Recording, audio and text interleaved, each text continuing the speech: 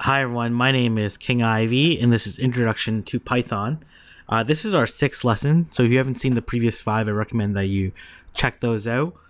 So I have increased the font size just to make it a little bit easier to see, and today we'll be covering if statements. So if statements are essentially a Boolean logic, and if you've used Excel in any extensive manner, you've programmed in any other programming language, whether it's for data analysis or for programming, then you'll be familiar with this, but it's important to understand the nuances that's related to Python.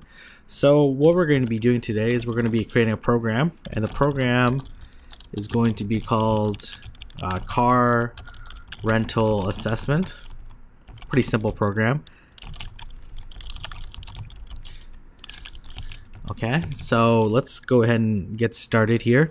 So what we're going to do is we're going to ask for a few inputs, and the way we ask for an input is to use this input prompt, and then you put inside there the prompt that you want to show the user. What is your name? So the question you want to ask, and then we're going to ask for an age, and we're going to input it and say, how old are you? And next we're going to do some if statement logic.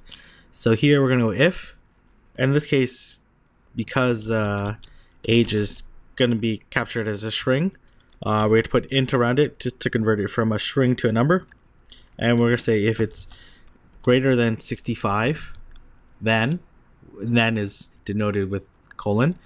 We're going to print their name, and then we're going to print this statement to them: congrats, you qualify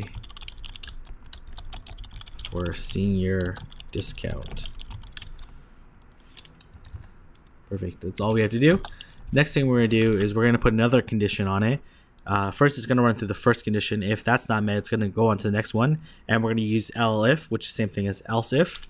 And then again, we're going to do int here, and we're going to go greater than 24. And because it runs through the first logic first, that this one is greater than 65, it's basically between 25 and 65. We're going to print, and we're going to say name plus congrats, you can rent from us. And then the last one is we're going to go int age. We're going to print a message to them. We're going to say name plus, unfortunately, you are too young. We're going to say please come back in, and then we're going to do a quick calculation here, and we're going to say come back in. We are going to go, first I need to get the age, which is int age, convert that to a number, and we're going to go 25 minus, and then I'm just going to put this whole thing back into a string. Perfect. And then we'll go ahead and run that. It's going to ask us for a name, so we're going to say Kieng. Ask us for the age. Let's test all 6 categories out. We'll say 66. Kieng, congrats, you qualify for a senior discount. Okay, perfect. That looks great. Let's run it again. Let's call it Kieng, and let's say 30. Congrats, Kieng, congrats, you can rent from us. Okay, perfect. That sounds great. And let's go through the last scenario, which is Kieng, and then we'll put 16. Kieng, unfortunately, you are too young. Please come back in 9. I should have said years at the end. Plus years. And then we'll run that again. Nope. 16.